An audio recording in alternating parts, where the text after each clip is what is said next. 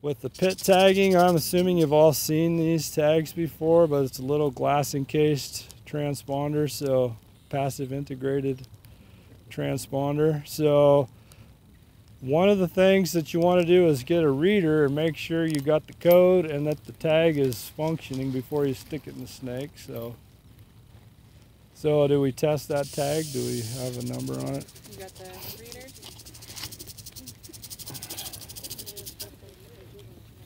If you read it off, we'll write it down. Cool. You want to write it? Yep.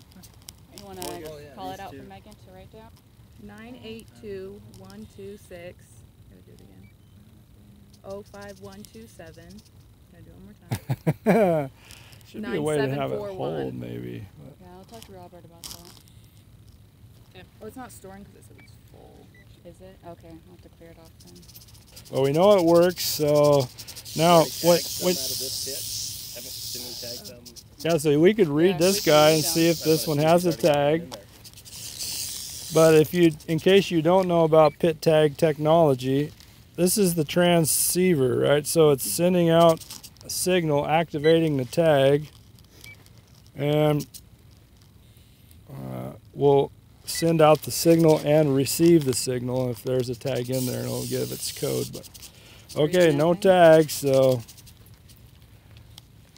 if you saw Kristina checking the back third of the snake, half of the snake, that's where we'll tag it. But it's probably smart to tag the front too, just in case the tags might check the front, because the tags can migrate. So let's do that, Jen, while we got them in the tube.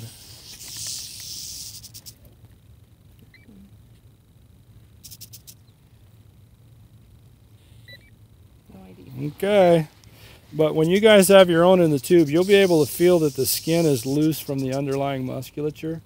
So that's basically, you want to pull it up away so you don't perforate the thoracic wall there. Is there a preference on which? I don't think, whatever you prefer. Okay. So you can pull the skin up loose. And you just need enough to get it through. Good. And then hopefully you can feel the tag in there. And I would massage it down away from the puncture site if you can. Can't really feel it.